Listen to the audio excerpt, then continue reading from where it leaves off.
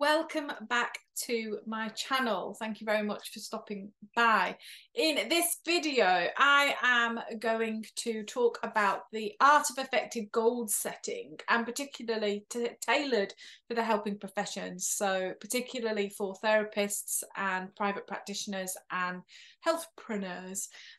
So whether you're looking to elevate your private practice or enhance your personal development, then this video is going to be packed with practical tips and strategies. So let's get into it. Now, in April last year, I did a video about goal setting. I'm going to put a link to that below.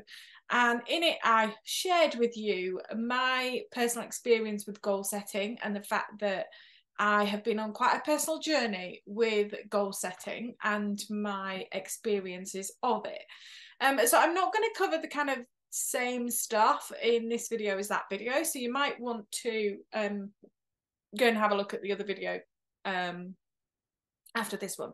So my personal journey with this approach to my therapy practice, I've done so much work over the last year. I thought it'd be quite nice for you to kind of hear an update of where I've come. Since last year, I have done a business plan, amazing, and some cash flow forecasting, and got to a point where I actually got a business grant for Build It Brilliant, which was fantastic, and something from a goal setting point of view I never thought that I'd be able to achieve. So in this video, I'm going to explore some of the key things that you might want to have a look at in your business when it comes to goal setting, and some of the personal development things as well, so that we can get a plan together for you that's really going to work for you. And talk about kind of overcoming the challenges with goal setting and help you to set yourself up for success. So let's explore some key areas where you might want to have a look at the goals for your business and what to consider. I'm going to change it to achievements for your business. And if you want to know why I call it achievements and aims and not goals, then go check out that other video. So the first thing that you probably want to have a look at in terms of achievement is, how are you going to attract and retain clients? And that's something that you can have a goal around, and you can have very specific things around what would you like to try, what sorts of things are you going to build into your strategy, and how are you going to measure that as a particular goal in your business, about that customer journey of attracting and retaining clients. The next one is about the marketing strategy. So how are you going to get yourself known, to who, for what, and what marketing strategies are you going to use within your business? Another element that you will probably look at and think, okay, what are the achievements and the aims that you would like for your business when it comes to that marketing? So it might be a set figure, like a certain amount of growth in your people watching your content, for example, or it might be that you set specific aims for a particular launch or a particular campaign that you're working on, so that then you can know whether you've hit those targets or not. And the last one is the kind of financial milestones and the budgeting element of business. Without any of these goals, these kind of business goals, you really are kind of running around in the dark, trying all these different things and hoping that something works, instead of sitting there and saying that your business has some achievements and aims and things that you want to do, and you've thought through them, and you've got some really good steps in order to get you from A to B. And it's those things that are going to help you to almost have like a laser light focus and know what it is that you're doing and how you're doing it. Mixed with the business stuff, let's talk about personal development. I'm really, really passionate within Build It Brilliant that your business journey is that balance between business and personal, because I think that that's important for health and happiness. So some of the things from a personal point of view, like continuing your CPD and your professional education. I think so many people fall into procrastinating, like just thinking that they're not expert enough and then buying into even more skills when really they've got enough already. And that's certainly something that I help people with through Build It Brilliant, is looking at when is it appropriate for you to look at another course versus implementing what you've already got. So it might be that you want to have a look at some kind of achievement or aim that you would, where is it in terms of your professional development that the gaps are, and really question yourself over whether that's a question of you being and feeling enough versus, you know, an actual continual professional development need. Another goal stroke aim that you might want to look at is work-life balance. You might want to say, well, right now my business, I'm working a certain amount of time or a certain amount of hours, but these ideas I want to implement, and then I want to get to a point, and I want to aim to get to a point when I'm working like this. Or even if it's just in a day-to-day basis, smaller. So you say, today, if I do X, Y, and Z, then I will stop and meditate for an hour, or I'll go read a book for a while, or whatever it is. It's about having those achievements and aims that you can say help you to get that health and happiness and that work-life balance. Again, something else that I help people work on in terms of their business strategy and the hours that they're working, to make sure that the choices that they pick in terms of their opportunities and their aims match the amount of money and the work-life balance that they want.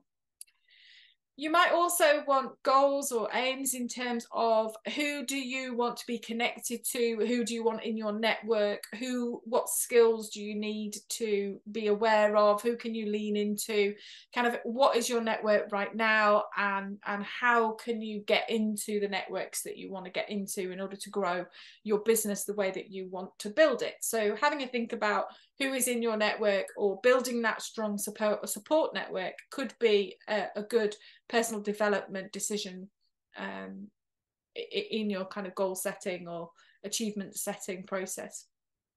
And the last one is that element of you, and how do you set achievements or aims in order to develop your resilience or your self-care practices for yourself to ensure that you are a healthy and happy human. And definitely considering those things and having those as part of your plan is a really important thing to think about as well. You can't give from an empty cup. And we certainly don't want you burning out, because there's so many people in the world that need your services, but then that comes with stress and pressure to help people and to be successful and all these kinds of things. And if we don't have that element of an achievement or an aim in terms of your resilience and your personal development journey, then sometimes that can get missed and we forget about it. So if you're writing these aims and objectives for your business, you can use the SMART criteria. It's so well known, but I will go through it. And that is specific, measurable, achievable, relevant, and time bound.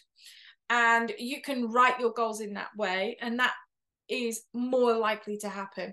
So just saying, oh, I want to get better at my self-care practices, you can't really implement that. You can't measure whether you're doing really well with that, and the likelihood is that you're never going to know whether you're doing it or not.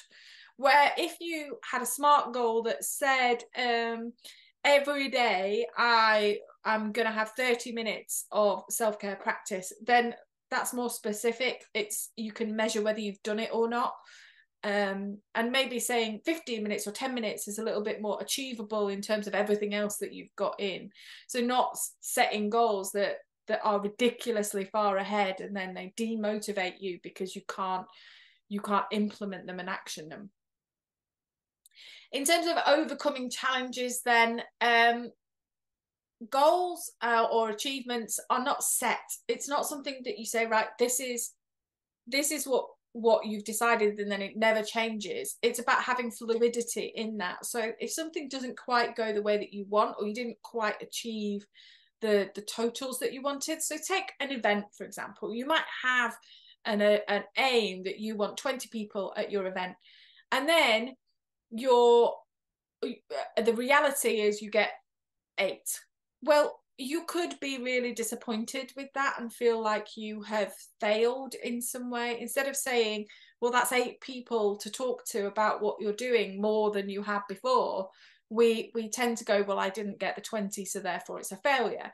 And looking at it that way can sometimes mean that you then don't go out and do that event again, which is a real shame, because 8 people is 8 people more than you had before. So how do you need to kind of deal with that setback in order to keep your motivation high?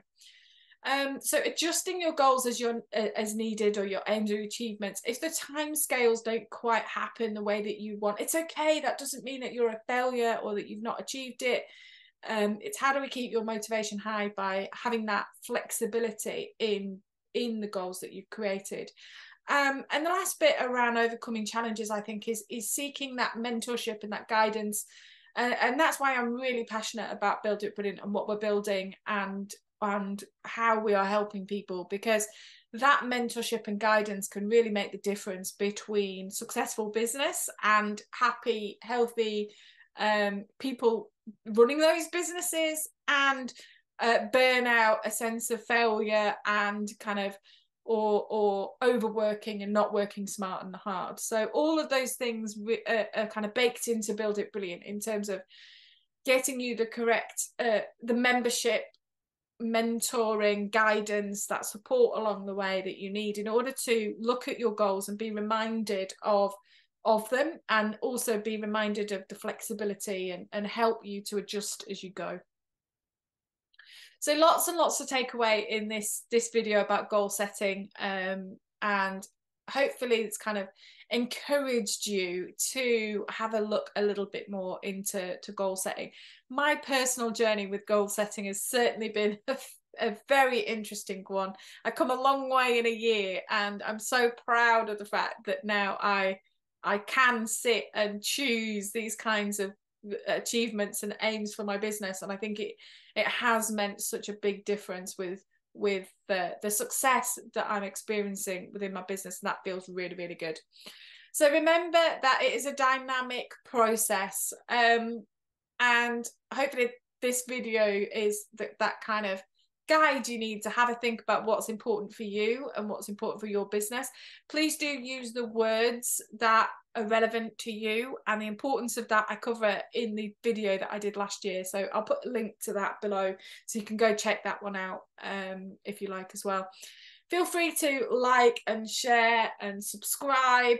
All of those are really important, and it means that you get even more kind of insightful and tailored content for the helping professions, and support on your journey to success and excellence. Thank you very much for watching this video. I hope you've really enjoyed that and found it helpful, and I will see you next week for the next one.